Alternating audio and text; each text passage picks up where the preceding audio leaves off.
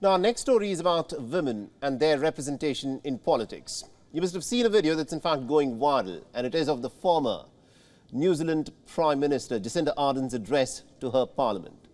Bidding her farewell, she gave a message to young women across New Zealand. She said that you can be all the things that you dream of, and there's no stopping you. Listen in to Jacinda Ardern.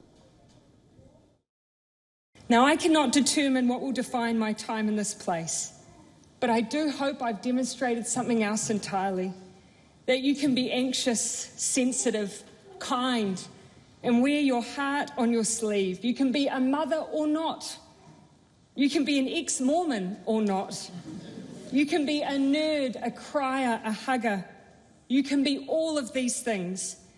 And not only can you be here, you can lead just like me.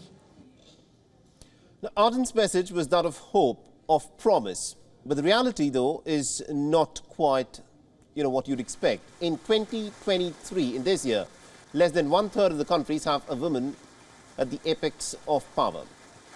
Now, according to the United Nations statistics, just about 12 UN member nations have women leaders, down from 17 nations that were led by women in 2022. United Nations Women Organization has said that if we continue down the same path, then the dream of gender parity at the high office will take at least another 130 years to come true. Now, up until last year, there were some pretty big, strong names in power, such as New Zealand's Jacinda Ardern, who's left office early this year because she no longer, reportedly, has it enough in her tank to do the job. And there is Sturgeon, who's also stepped down as the Scottish First Minister, saying that the time was in fact right for her to move away from being the First Minister there. And you cannot, of course, forget Finland's Marin, the youngest elected leader who lost a closely contested election just last week, ending her term as the world's youngest Prime Minister. It was Marin who had pushed for Finland to join the NATO military alliance, but she's now been replaced by a man when it came to taking the lead.